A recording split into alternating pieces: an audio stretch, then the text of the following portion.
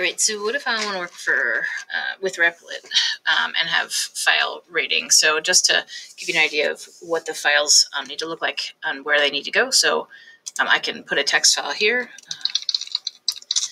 and you can actually give it any file extension you want.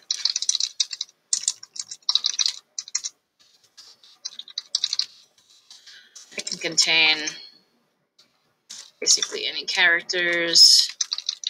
Whatever. Save that. All right, back in main, when I want to open this thing, I can define it.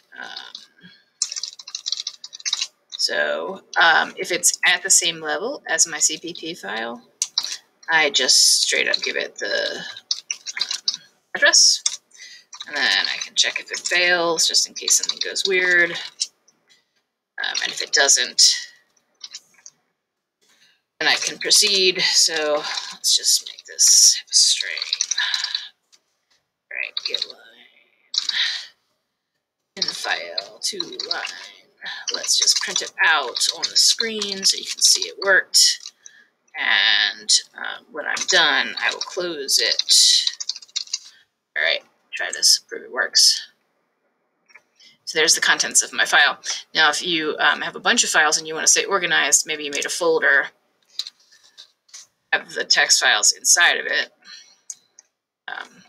So if they're in there, now you need to give the path here as well. So do that, looks like that. It still works. There's the contents of the files. So if you want to have a folder, that's totally cool. You can organize your files in there, and it'll work fine.